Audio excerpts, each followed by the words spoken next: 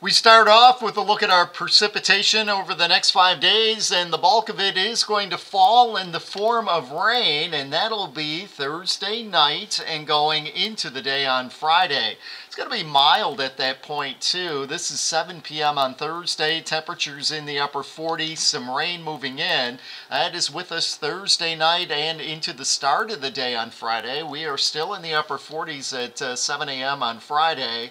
The rain lifts off to the northeast, and we might even see a few peeks at the sun Friday afternoon. Highs Friday are expected to top out in the 50s. So some warmer days are ahead. Today we're in the battle once again with the low clouds and hopefully a little bit of sun in the afternoon. It was kind of a mixed bag on who saw the sun and who didn't yesterday.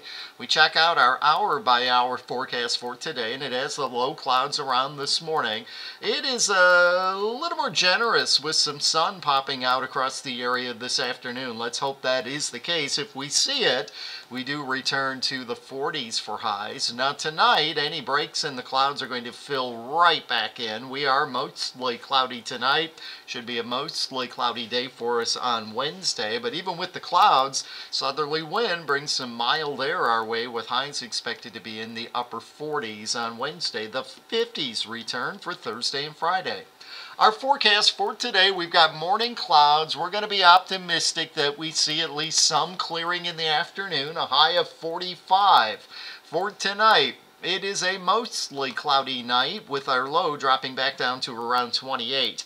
For tomorrow, a mostly cloudy day, a high of 47. Thursday, partly cloudy is the way it looks right now, a high of 54 degrees.